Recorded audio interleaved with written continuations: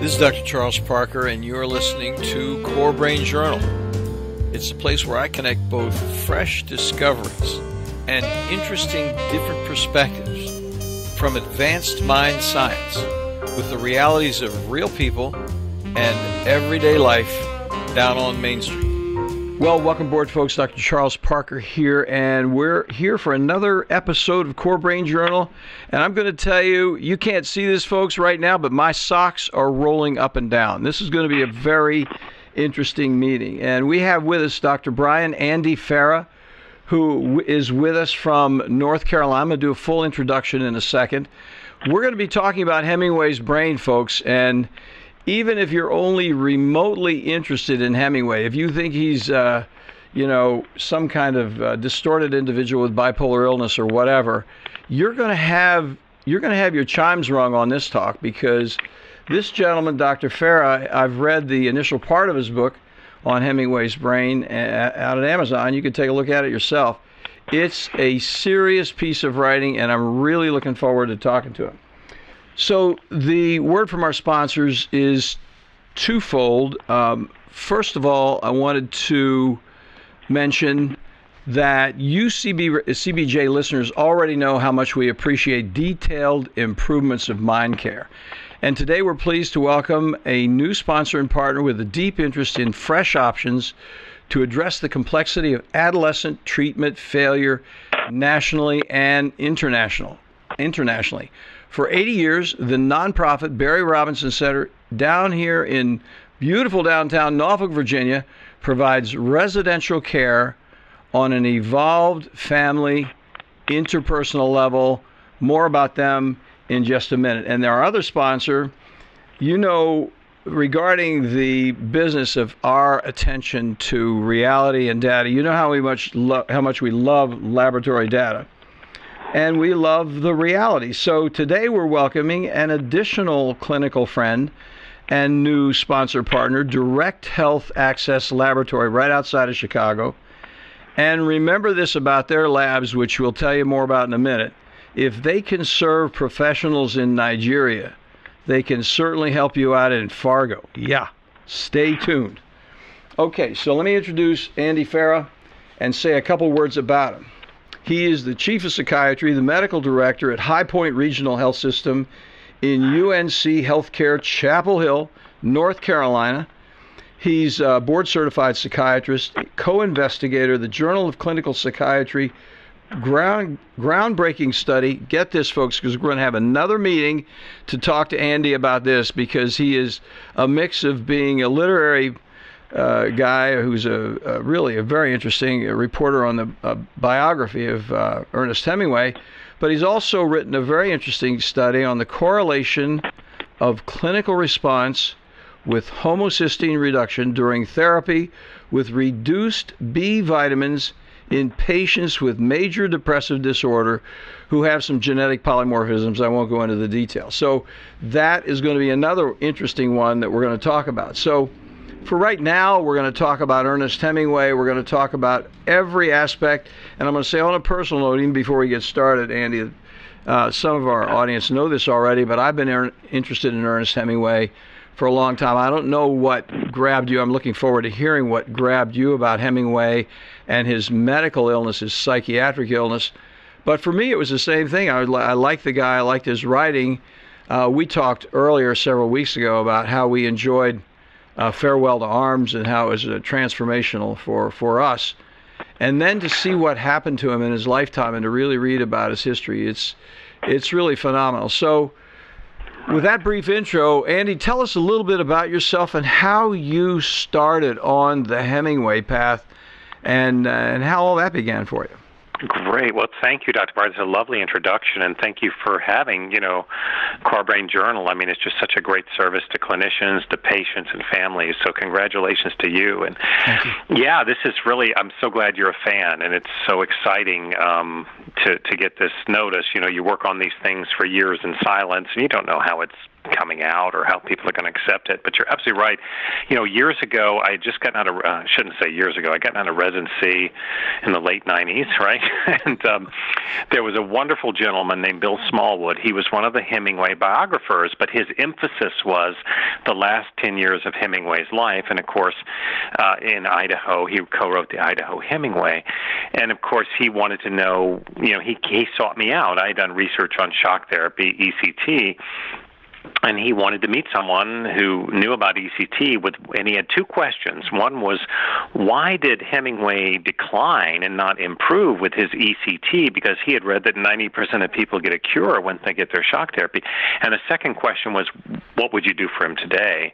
And so we had a lovely dinner, lovely man, and I said, the patients that we do ECT with who decline rather than improve, what that usually indicates is they have some form of organic brain disease, and it was yet to be diagnosed, but the ECT was that biological stressor that sort of propelled it, or at least brought it out, sort of like when grandmother goes in the hospital with a hip fracture, and suddenly now her dementia shows up, and the family says, well, she didn't have dementia before she came in, why do you say she has Alzheimer's now? And you have to explain, well, the hip fracture, the anesthesia, the medical stress was a biological stressor on the system that now she's ripped out of her environment, and now the dementia is manifest.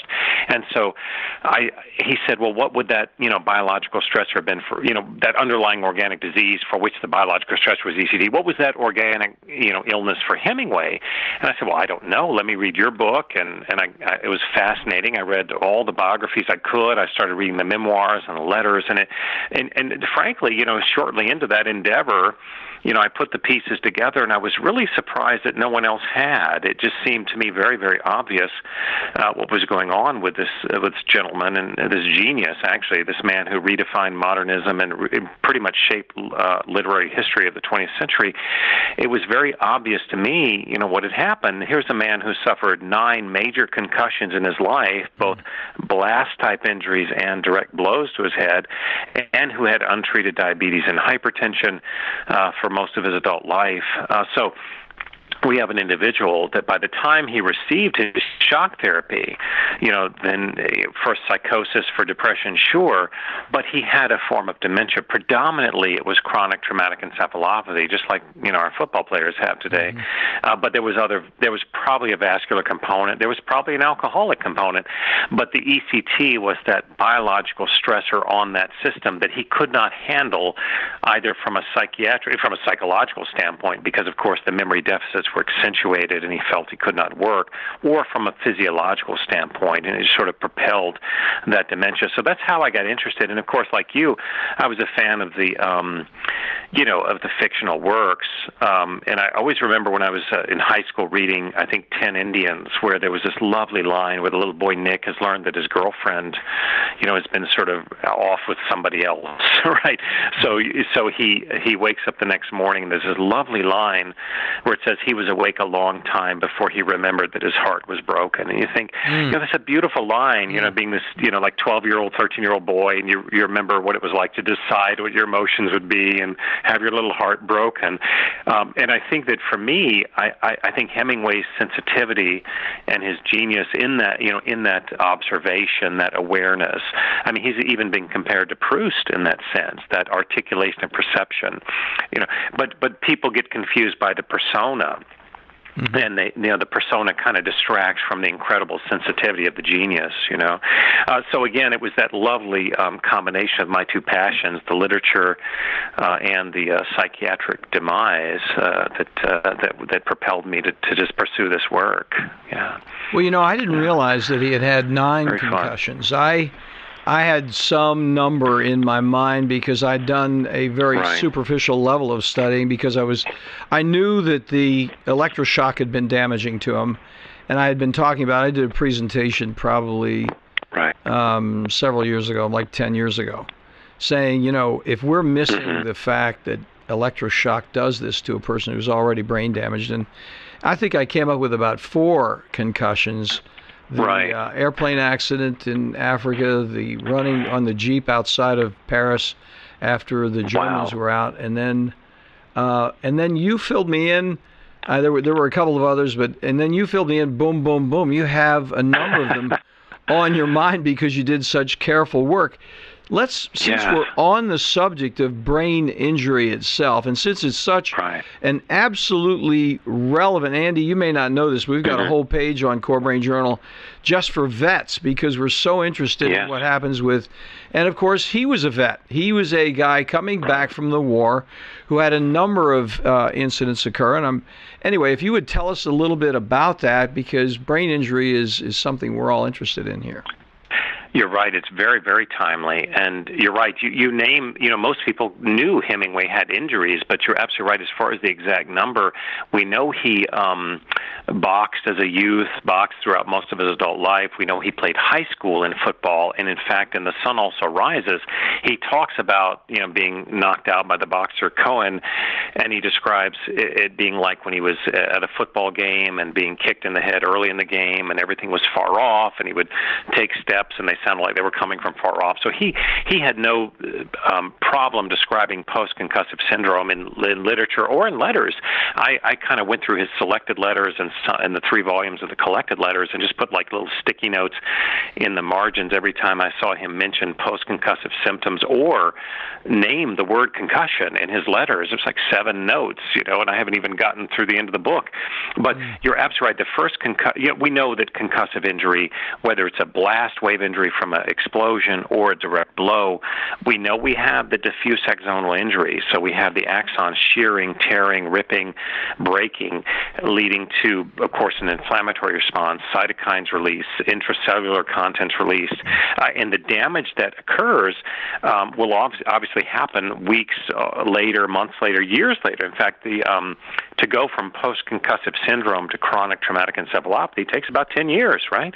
So people can have a concussion and 10 years later have chronic traumatic encephalopathy. But the important thing, you're right, the blast injury in World War I for Hemingway was critical because this he's on the Austrian front. A 5-gallon mortar explodes, kills 2 men between him and the bomb, and it throws him several feet, knocks him unconscious. So we have this blast wave injury. And what's important about that concussion, he's a young man, and that bodes well. People who are younger do better. But we know that, 20% of veterans coming back from Iraq and Afghanistan do have post-concussive symptoms from blast wave, the IUDs. This is a blast wave injury, not a direct blow injury. But that was the first concussive injury for Hemingway. So we might still be having this discussion, even if that were the only one that he suffered. But, of course, he roused himself, so the legend goes. He carried another wounded man, covered himself in blood with that man's wounds, of course. He gets to he passes out. He's hit with machine gun bullets. So he has multiple injuries. By the time he gets to the dugout, a Florentine priest administers first rites because he thinks he's dead. But the bottom line is that was his first concussive injury in World War I. By World War II, actually, a lot happened in between. In the Paris years, 1928, he's gone out drinking with his buddy Archie McLeish, and they come in at 2 in the morning, and Hemingway goes to the restroom. Instead of pulling the cord for the commode, he mixes it up with a cord for the skylight, and it's already been broken. Anyway, he pulls a skylight out of the ceiling from 12 feet high and knocks himself in the head and gives himself another concussion. And, of course, that the taste of blood, the giddy ramblings, all that stuff I describe in the book, he winds up writing Farewell to Arms, right after that. And he wrote right? to his, I didn't realize that. Yeah, it was sort of rekindled the memories from World War I. And he wrote to his editor that his wife is going to see that she makes sure he bleeds as often as he can write because it's been going so well, So that's concussion number 2. Now we zoom ahead, and now we're in London at the time of the Blitz, and everything is blacked out, and he's out partying with Robert Capa at his apartment at Leicester Square, gets in a car with another gentleman who was intoxicated. They're both intoxicated, but they chose the driver. They said, well, you're no drunker than me, you get to drive. Imagine saying that. Well, you're no drunker than Hemingway, you get to drive. And so they plow into a water tower because everything was blacked out and they couldn't turn their headlights on, so his head goes into the windshield. His Cuban doctor after that said, I think you had all the symptoms of a subdural hematoma. Who knows? We had no MRIs then or CT scans then, but he clearly had another concussion, 57 stitches across the frontal area again. Now he's got a concussion talking about, the D-Day landings. He was too valuable an asset to be there with the first wave, but he was able to get in the Higgins boats and see the latter waves. But he talked about how hard it was to climb in and out of the riggings and in and out of the boats with the headache and the dizziness and the disequilibrium that goes with concussion. So, at any rate, so he's in France now, and you're absolutely right. There's this incident where he and Robert Kopp are on an ill-advised mission. He's in the sidecar of a motorbike. A German anti-tank, they come around a corner, and they don't see the Germans, of course, until it's too late.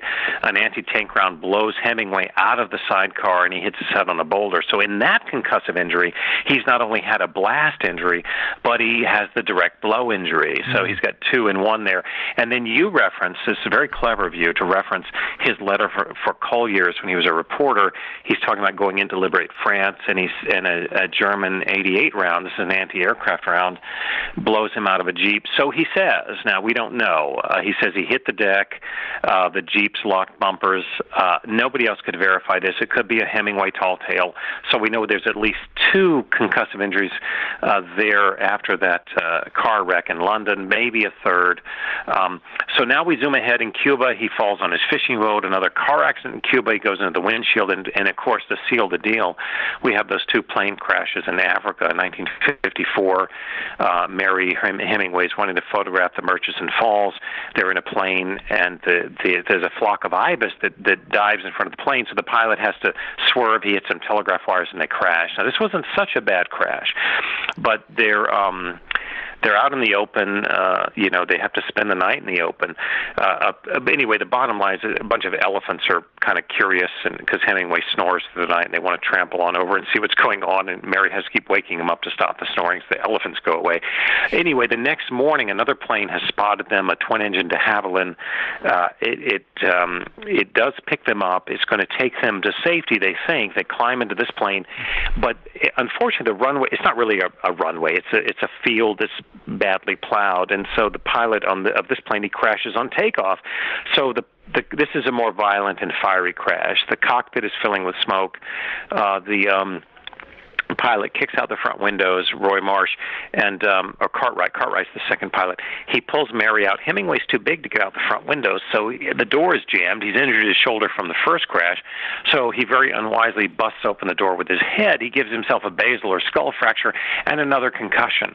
So it was after that second plane crash that his friends really noticed that his cognition was different. His memory was deteriorating. His speech was different. His handwriting was different. So at that point, it's very clear that there was some chronic traumatic encephalopathy taking hold. In addition, of course, to chronic drinking and the untreated diabetes and hypertension. So a man in his mid-50s had these multiple concussive blows. And, the importance, I think, I emphasize in the book there, the blast wave injuries, which are certainly significant, and the boxing and such. I mean, those are chronic sub-threshold. They're not subconcussive blows, but an accumulation of them can have the same effect. So I believe that you see the effects of this in the writing.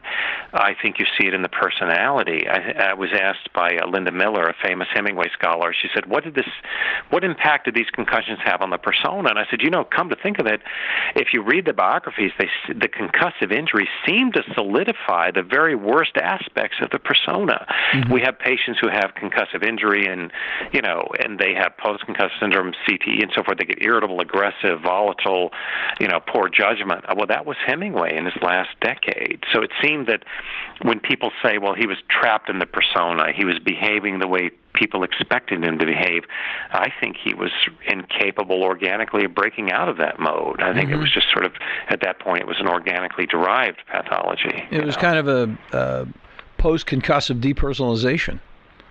I mean, right. Yeah, I think wasn't his real self. He was, and then you wrote so well in the introduction about his grandiosity, his trying to live within the persona that he had created, which was in a certain respect trying to find the reality of himself again, based on the fact that he was so disconnected with himself. Right, you stated beautifully in the word depersonalization, because one author described it as a spy who'd been out too long and sort of believed his own cover, and that's a good psychological explanation. But I think we have, like you say so well, an organic explanation for this depersonalization and this acting out the role. Well, it's kind of what he was doing organically: mood swings, volatility, irritability, violence with Mary, and people said, well, that's just him. And it's, well, what they miss is that as a young man, we're talking about a very exquisitely sensitive, observant man, who was not at all the boisterous sort of persona that we see in the older age. Well, the other thing that occurs to me is the whole business, and you said it so well, about the misidentification of him by saying that he was bipolar. And, right. And you said it so very well in the introduction. I didn't remember it enough to quote you, but I thought you said it very well, because I think it's something we all struggle with, those who are attempting to move the science forward and thinking about the innovations that have taken place with the advancement of technology and the real full understanding of these real biologic entities that occur that cause behavioral changes. And you said it so well. It's just that, hey, they just, I don't remember exactly what you said. Maybe you recall it. It wasn't that they were ignorant. It's that they were still living in the darkness. Right. It wasn't medical, mismanagement. It was just misunderstanding. In fact, in 1961, when Hemingway himself was presenting to Mayo Clinic with classic chronic traumatic encephalopathy, there was a very important article in British Journal of Psychiatry. It was called Accident Neuroses. It said all these patients who have these car accidents, this is days before seatbelts, of course, and no seatbelts, no airbags, and these people were having concussions. And this famous psychiatrist said, look, if these patients have car accidents and they come in with all these weird symptoms like disequilibrium and mood swings and memory deficit, it's called accident neuroses. They're just looking for attention. They're looking for money. It's a form of psychogenic illness.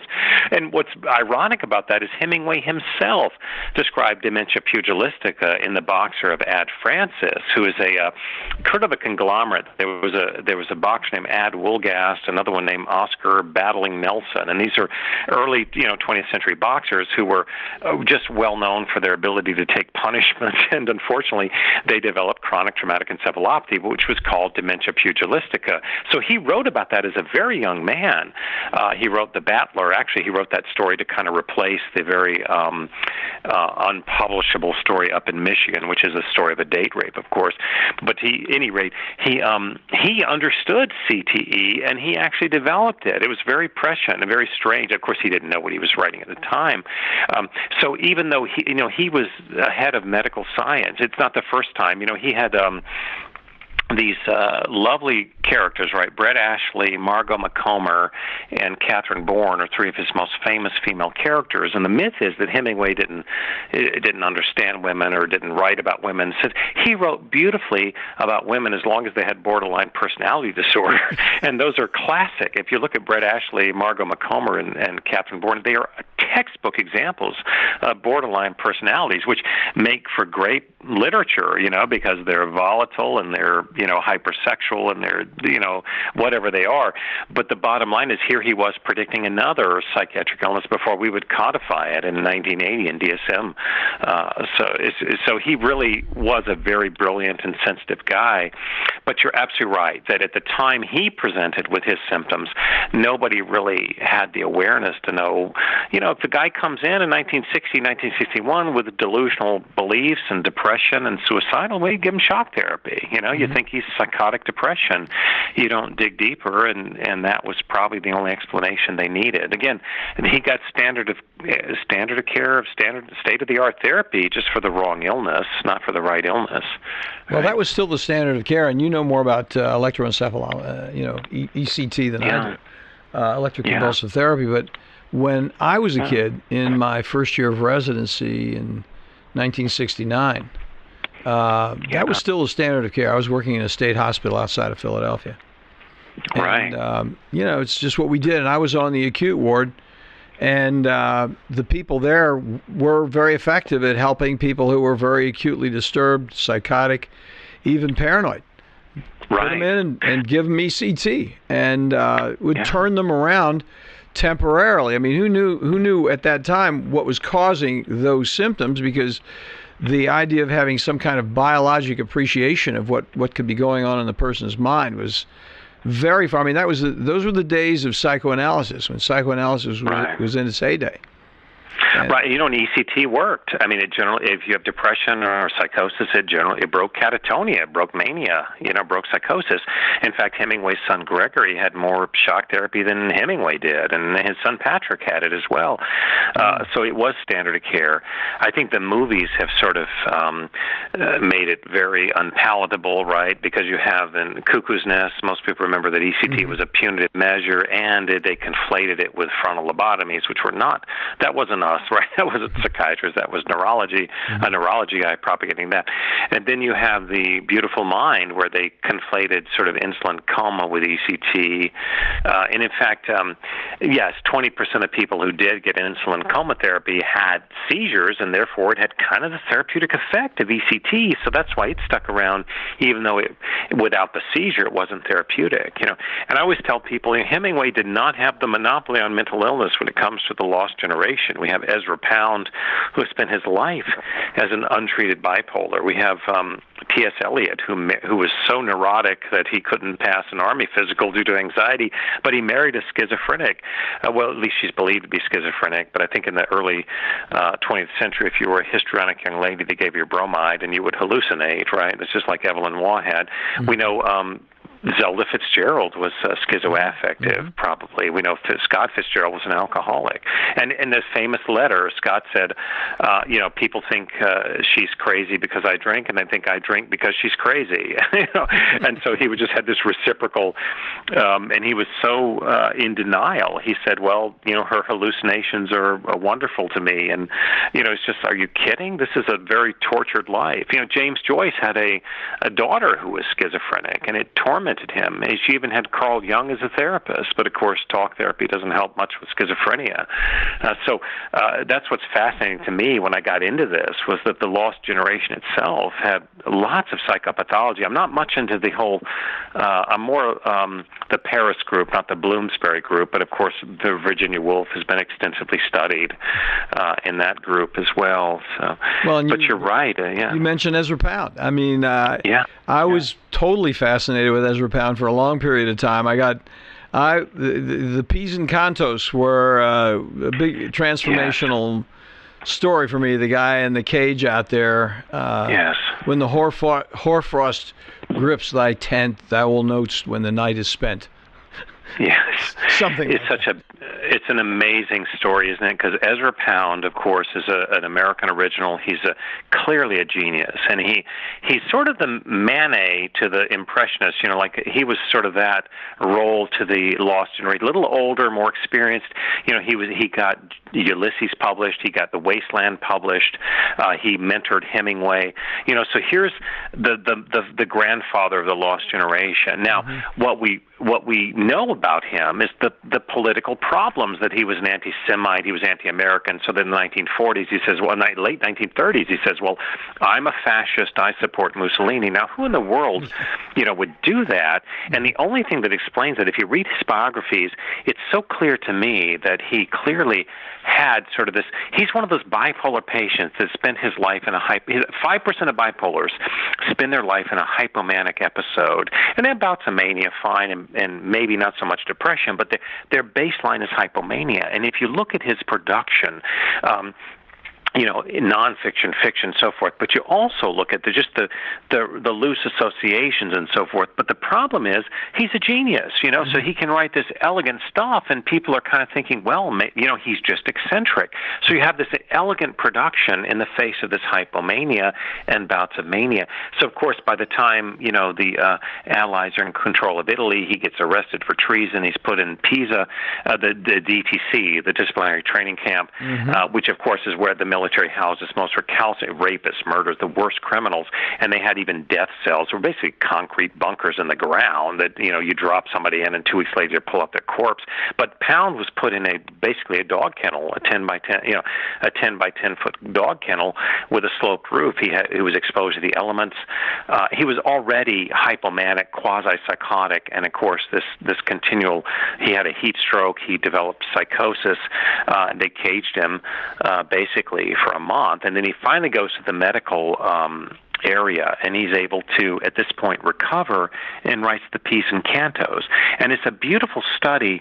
I mean, the P's and Cantos, like you say, they're beautiful. They're amazing. But you put this brain, this genius brain, in this crucible of torment, not only from the elements, but from his own illness and his own delusion.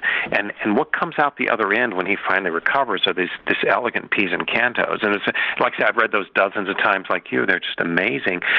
But I think the lesson is we have this gentleman who spends 12 years in St. Elizabeth's, right? And they still don't give him lithium, or later in his life he got some amitriptyline, but nothing really therapeutic. And so they were always missing the mark with this poor guy. So the other interesting thing about Pound studies is that you have these incredible, you have Pediuma, you have these journals dedicated to every little tangent he went on. These are tangents of a bipolar mind, but so that every little thing he said, every mythological allusion, well, it was just a loose association. It doesn't mean you go down that rabbit hole or this rabbit hole. But at any rate, yeah, Pound was an amazing, amazing character. And if you talk about mental illness and the lost generation, I mean, he kind of trumps Hemingway as far as the pathology goes. Hemingway himself, said that Pound, he deserves sympathy, and we need to, he's very sick, and he saw his mind warping and twisting. In fact, there's the famous story where Joyce had him over for dinner, and he wanted Hemingway to come. He says, he was wacky. We just didn't know what he would do. So he wanted Hemingway to come to kind of keep an eye on Pound. But yet what shines through is this incredible literature. And of course, now I think that what's lost on people want to conflate, bipolar with creativity. Well, sure. I mean, if you're hypomanic and you're reasonably sane, you can produce. But I think that the vast majority of people who are sick to that degree, they just, to sit down and write like a Hemingway or a Pound, you can't do that when you're ill. I think Robert Lowell is a classic example of a poet who had classic bipolar illness. But when he was acutely manic, I mean, he's standing in the traffic in New York trying to stop the traffic thinking he's the Holy Ghost. So he can't, but that's not conducive to writing great poetry. It's only after, when he recovers, that he uses those experiences. And same thing with Hemingway as his brain demented. The tool he needed to create these incredible works was simply deteriorating. I think I used the example in one of my lectures of hills like white elephants. Those four beautiful words, we all know what it means. We may have written essays about it. But, that was 83 words, 4 paragraphs, and he distilled, and it's just writing poetry so that you can take those, that incredible, concept and just distill it down to this phrase that we all know what it means.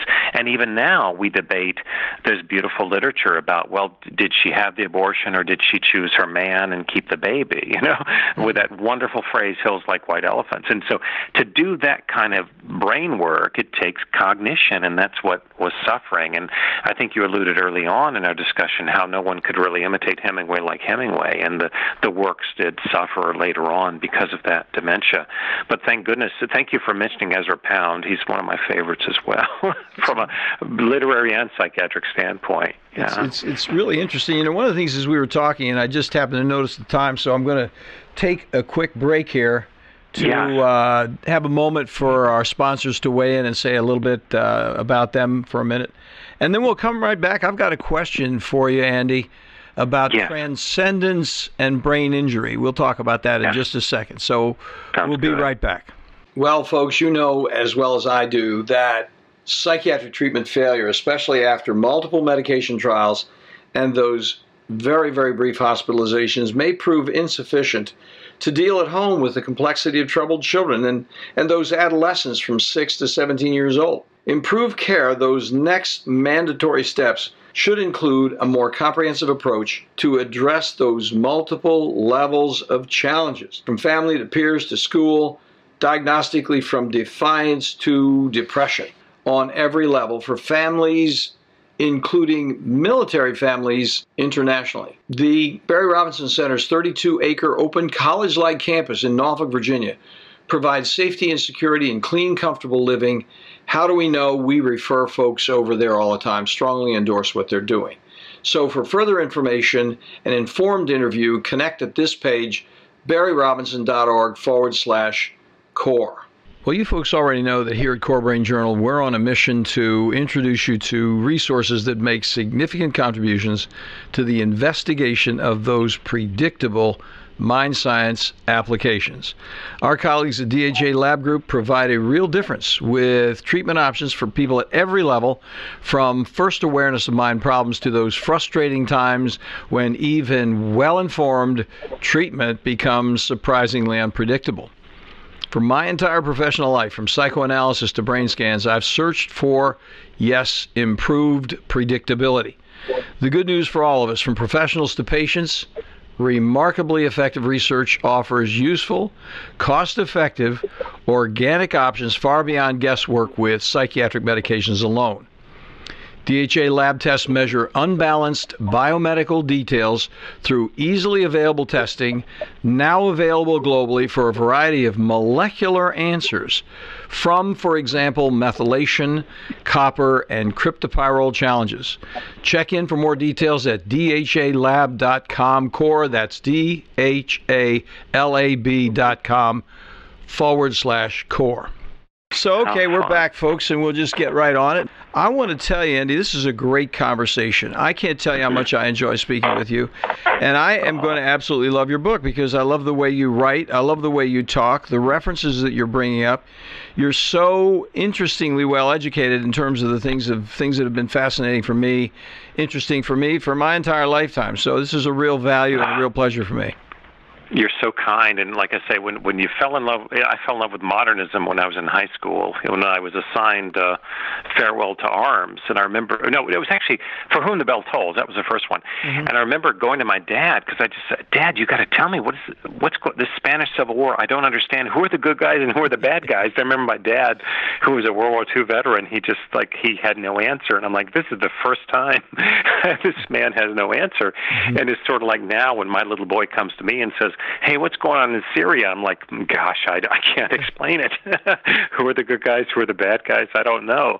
But I remember putting, that became a passion. Then I just said, I got to figure this stuff out. This is good work. I think it does invite a person living life on any level to really think about the meaning of conflict and ways to transcend it. I mean, conflict is so ubiquitous. I mean, arguments with people you love, all the way to World War. I mean, all of it, we search for solutions to it and ways to actually transcend it. And while we were speaking about poetry, the question I wanted to ask you, which is obviously not prepared at all, and I don't mean to put you on the spot, but I'd be interested in your thoughts about it. Sure. One of the things that occurs to me that I was thinking about with Ezra Pound and with Hemingway and the brain injuries and the illnesses they had was when they were sick, when they were in that serious level of confusion and emotional pain, that they were seeking with their brains. The brain was a tool to try to put something together. And it has a certain measure of painful transcendence that takes you out of the ordinary, because the ordinary doesn't have any answers. Just as you were saying on your story with your father and the Middle East. I mean, there's the ordinary has no answers. The answer has to be in some other dimension that perhaps we can't appreciate because of our limited view of our lives and our time on this earth. Yes. You nailed it. You absolutely nailed it. You know, it's uncanny you bring that up, because when people asked Hemingway, you know, do you see a therapist? He'd say, well, my typewriter is my therapist. And what he meant by that was that the act of working, you know, the act of typing out a manuscript and an idea was his therapy. And he would admonish, you know, F. Scott Fitzgerald, why are you belly aching? You need to get to work. Work is your therapy, kind of thing. Mm-hmm. But what we know now is that you know, that the process of you know, writing Farewell to Arms, writing Sun Also Rises, writing, you know, what he wrote. In fact, take the example of My Old Man, the story he wrote, My Old Man. This is right after his father's suicide, and right after the suicide of his first girlfriend, Prudy Bolton, the little Indian girl he used to hang out with and was a little honey with as a teenager in the Michigan woods. So they both committed suicide. Prudy Bolton at age 16 when she got pregnant by an older man, and his father, of course, shot himself with the Colt pistol carried by his father in the Civil War. And so Hemingway's writing My Old Man is the most Joycean story. You know, he has this stream of consciousness, reminiscing, and very overt sexual content. And so he's processing it. And I think that's the amazing thing about Hemingway scholarship now, is we're also used to looking backwards and saying, aha, this is an incident where, you know, it reflects something that's happening in his life. It comes out in his fiction. Now look, going forward, he has done the therapy. He's done the work of processing, you know, this through the fiction. Now look how it informs his life, you know, going forward. So you're absolutely right as far as the transcendent nature of these great literary works. You know, John Locke said that we have a great science of matter and motion. We just don't have a science of the mind. Now, he's writing this centuries ago, and he's absolutely right. Like you and I, our profession now, people come to us and we say, well, we're going to block this neurotransmitter and that neurotransmitter, and you know, I'll have residents come to me and say, okay, patient's been depressed, they've been on Prozac, Paxil, Zoloft, Celexa, Brintellix, and they won't tell me, they'll tell me this beautiful neuropsych presentation, but never tell me why the person is depressed, you know? Yeah. So What's the reality is, yeah. Yeah, I mean, so and the sad thing is our profession has become so organic and so neurochemical and so receptor based that we've forgotten about the mind. And I'm old enough to have been trained by really good, you know, psychotherapists. And I think that our minds argue for the transcendent nature of our being. You know, I tell people that, you know, we're just talking about the hardware. You know, it's like turning on the radio and you hear Mozart. Well, the Mozart's not coming from the radio. That's coming from somewhere else.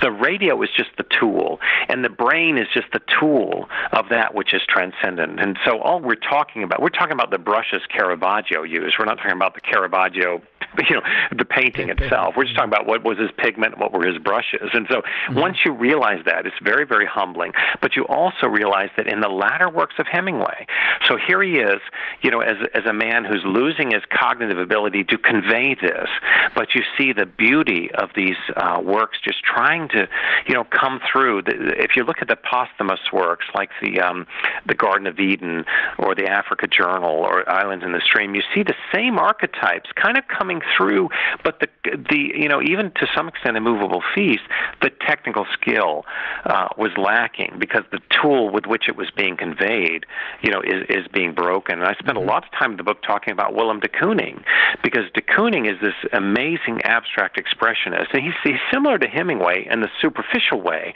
that you see these sort of cartoony women, or you see something cartoony on the surface of his paintings, but below it is this layering and layering of beauty and complexity. Just like Hemingway, you know, okay, a man catches a fish, or a man blows up a bridge, or soldiers march down the field, or whatever.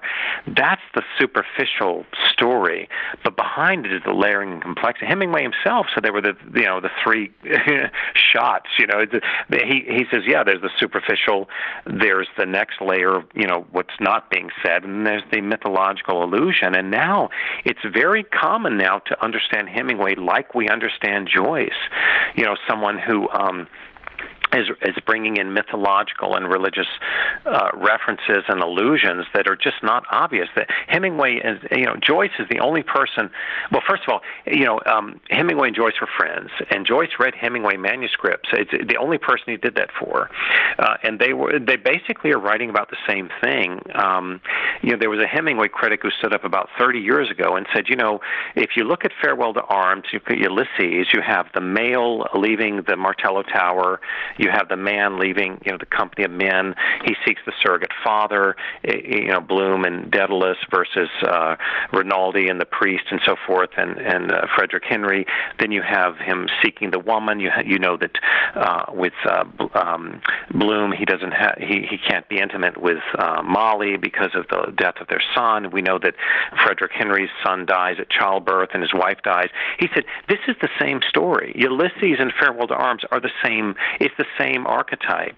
And people literally laughed at him, and yet he's absolutely right that Hemingway is a student of Joyce and has the identical. And later on, we see these mythological. And I think that, the beautiful thing about that is it may not be conscious. I think that, when you read, Stuart Gilbert's work on, Ulysses, where he directly talks to James Joyce and says, is this the illusion you were referring to? He never wants to say, was it conscious or unconscious? I think it can be unconscious. But I think that's the importance of the CTE, the dementia that Hemingway suffered, was that he tried very hard. I think the mythological underpinnings were there, just like an abstract expressionist. Whatever impulse is driving them, they're trying to do the same creative work, but they just can't. The technique, the ability to convey is gone with the dementing brain in Hemingway's case. Whereas in de Kooning's case, who had severe vascular dementia, well, he could simply, he could paint, and he used primary colors, and he did some nice works. But so his impulse was not as conscious as Hemingway. It didn't require the cognitive processing. It was a subconscious impulse that he can convey through basal ganglia and learn memory. He could convey those archetypes, whereas Hemingway couldn't. Well, one of the things that both of us like, this is so darn interesting. I'm looking forward to talking to you about major depressive disorder, too, because you're really adding such an interesting dimension to the conversation.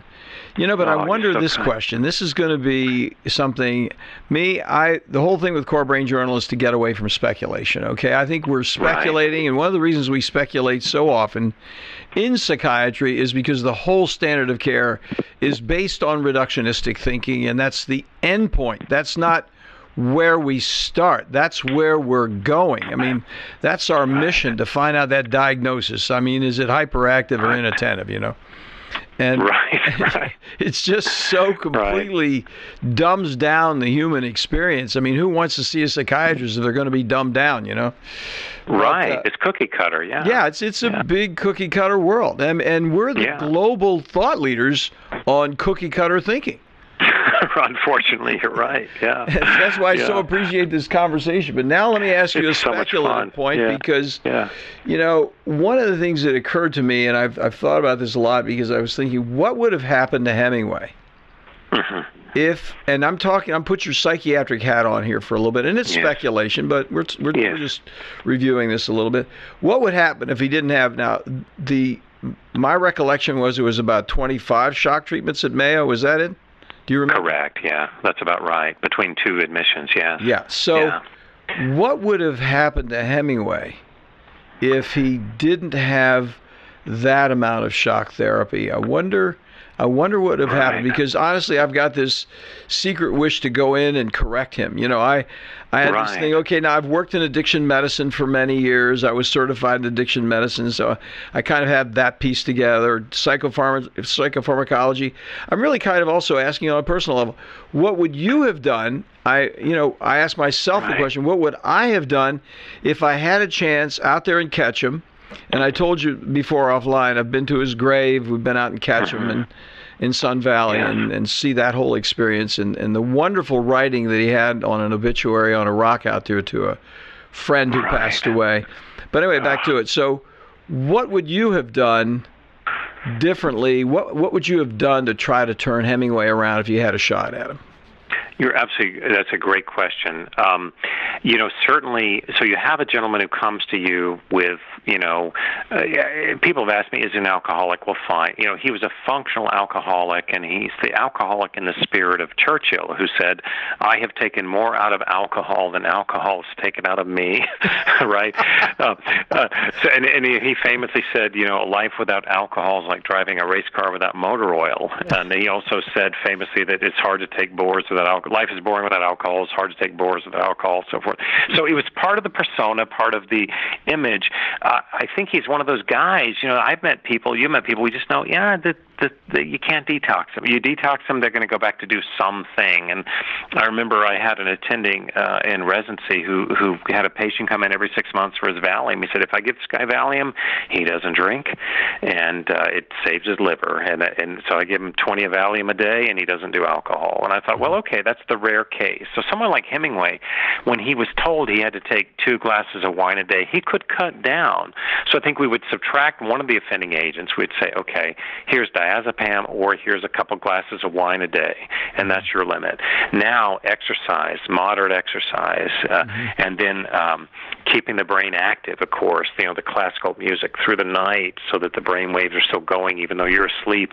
And, of course, they took away his reserpine, which was causing more depression. That was an antihypertensive known to deplete serotonin.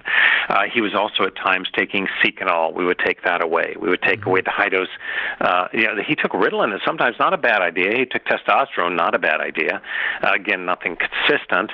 High doses of vitamin A and vitamin E, because he thought one would help his eyesight, the other would help libido. I would replace those with B vitamins, of course, which we'll talk about. So I think there would have been things to do, and I think he would have had a longer life. I don't think he would have ended in such a tragic end. But the funny thing about suicide for him, he believed, there's this wonderful, well, not wonderful, I guess a tragic story, where he's in his 40s, late 40s. He's writing to Mary about his grandfather Hall, who had Bright's disease, which I think was a form of kidney inflammation, probably kidney stones, or probably kidney infection back then, and very painful, and the man wanted to kill himself. And so he puts his pistol under the bed, and Hemingway's father, Clarence Edmonds Hemingway, took the bullets out so that the old man, the grandfather, the father of his wife, of his Clarence's wife, pulls the trigger and nothing happens. And Hemingway wrote that he thought it was a cruel trick. Now, Hemingway was just 5 years old, so he had no way of knowing, that this was a cruel trick. Right. But the point is, he believed himself to be the descendant of suicidal men on both sides of his family, and he predicted his suicide, even rehearsed his suicide. He would, for friends in Cuba, he would put his man Liker shotgun on the floor and put his big toe in the trigger and put it in the roof of his mouth and go click, and he would grin.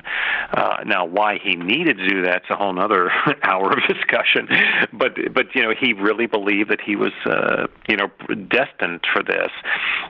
So there's the genetics in that regard. One thing that occurs to me while you're talking about it, and I wanted to express my appreciation for your sharing that piece of information about practicing, because this afternoon when I was reading in preparation for our conversation, that was the first time I read about that practicing in Cuba and putting the gun in and having a grin after he basically did what he finally did when the gun was loaded. And right. There's a whole thing. I don't know.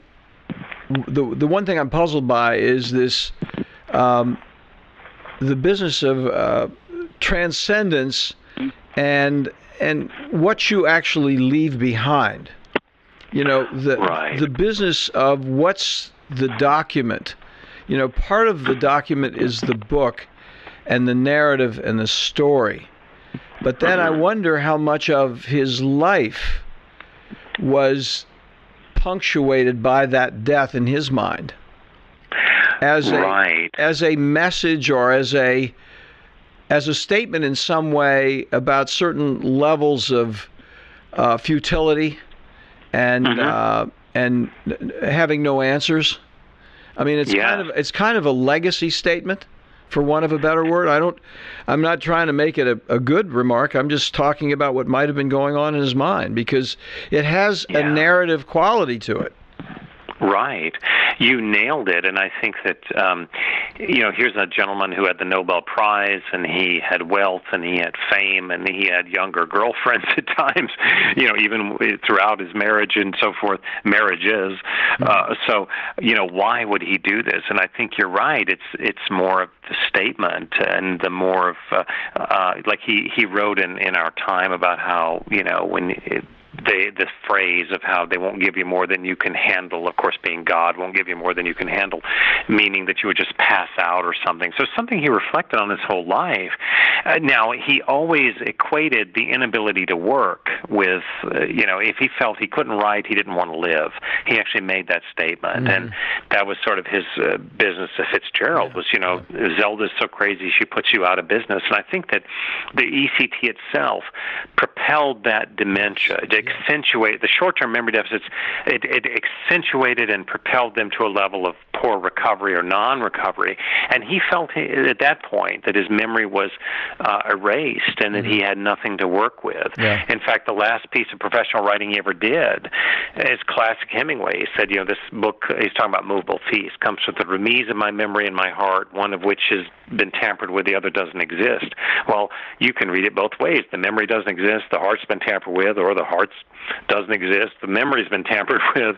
But either way, he felt he could not go forward and produce, and that was always what would, mean that he was a useless human being. So you once again pulled that out, and sadly, you're right. If you think about his life without the suicide, I mean, he just is kind of, one of those iconic figures that just fits with the picture. Sad to say, just kind of fits with the picture. And I write in the introduction that, what are the most famous suicides in American history? Marilyn Monroe, Robin Williams, and Hemingway.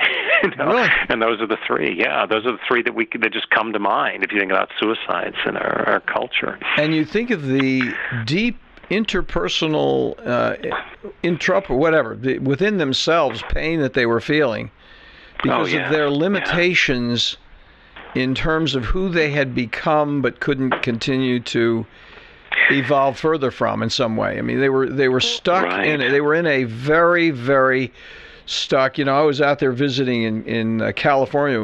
My son and daughter-in-law and their family took my wife and I. We went up to Mammoth and for the last kind of the ski and the snow. And I didn't ski myself, but my son took his last run down Mammoth.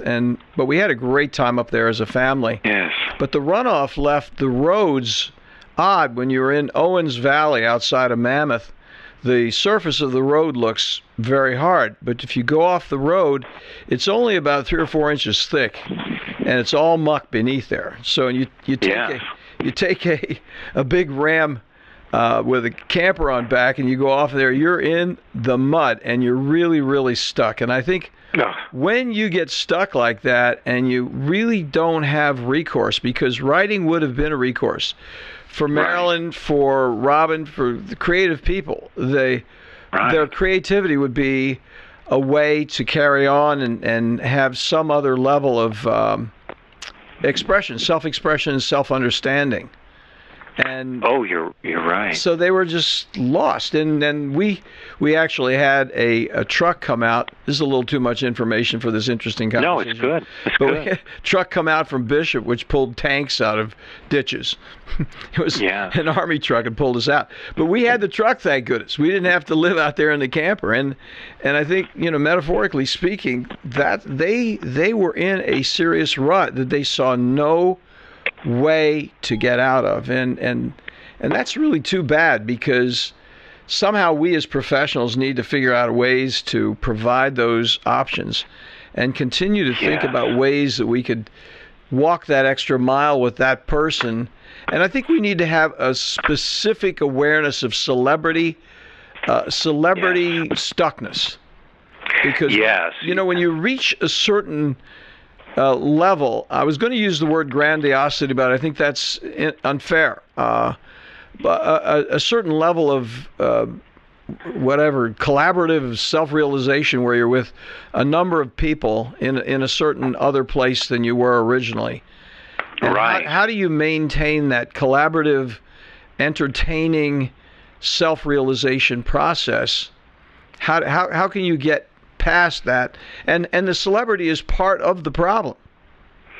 Oh, you nailed it. I've only had a few celebrity patients, and one of them was a movie producer that actually took me for a ride in his Ferrari. Now, you talk about being seduced and losing your clinical judgment. I've never been in a Ferrari before, and, here's this famous guy, So you're absolutely right, and you nailed it, both with, Williams and Monroe. I mean, clearly these are people who are sort of trapped in the persona and expected to act a certain way, and that what kind of toll does that take on you? And people always say, well, Robin Williams was bipolar. Well, I think that was the shtick because, he was hypomanic to manic on stage, but when he was doing his role, he was perfectly contained and the most controlled actor you ever saw. And so you're absolutely right. It's funny, as you were saying those beautiful words, I have a buddy of mine, John Bream. He's a poet, and in his book Help Is on the Way, there's a couple of lines that in one of his poems, it's only 6 lines, it says, to wrap yourself in the perceptions of others and then to enact the emptiness of those perceptions. Even a master illusionist is sometimes taken in by reality, dragged off stage in the mouth of the tiger. And so that's to me is Hemingway. To wrap yourself in the perception of others. Sometimes reality will just take over. It's a beautiful couple. It's a long poem, but those are the most beautiful lines of it.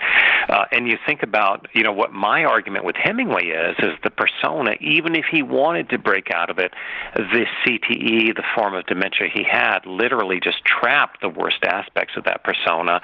I think for Williams, the information that he might have had Lewy body dementia again trapping the organicity, and of course Monroe, I think she, poor thing, she was just a victim of the media, So again, I think you nailed it with the whole idea, the persona becoming the person, and in some of these examples, the organicity kind of solidified it. Weren't those lovely lines? He's just such a good. I was so taken with it. It's like, oh my gosh, we've got to wind up this conversation. What a great way! What a great way to close. I'm going to get that reference actually when I listen to when I prepare the show notes. I'm going to listen to that again and put it in the show notes and put the reference in there. It's just so fantastic. Fantastic. Thank you. I can't tell you, Andy, how much I've enjoyed this conversation. It's just one of the reasons to have this opportunity to speak to guests is to really have the opportunity to be introduced to really wonderful people like yourself. And I can't tell you how much. I know that our audience is going to have a great time with this, and I know that your book is going to be phenomenally successful because you not only wrote it very well, but you speak about it so eloquently and so interestingly when you put Hemingway in perspective of the times, the place, the society, and the way we were years ago when he did pass away. So.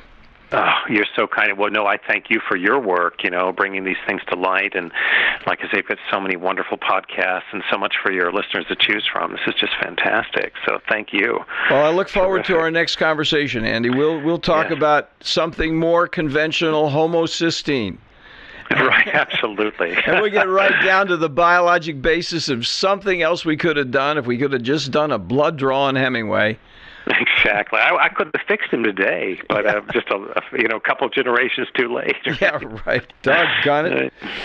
All right, Andy, we'll sign off. Thank you so much for taking the time. I really appreciate it. Look forward to talking to you again soon. Thanks for listening to Core Brain Journal. We're working every day behind the scenes to bring you reports that connect research benches with those street trenches. Here we share the complexity of mind science because, as you know, details really do matter. One of the most pervasive, misunderstood challenges is how commonplace medications, like those written for ADHD, are used so regularly without clear guidelines. If you think you'd like more specifics, take a minute to download my 2-page PDF packed with video links and references on the absolute essentials of how to start ADHD medications. They're easily available at corebrainjournal.com/start. Thanks for listening. Do connect and stay tuned. Together we can make a difference.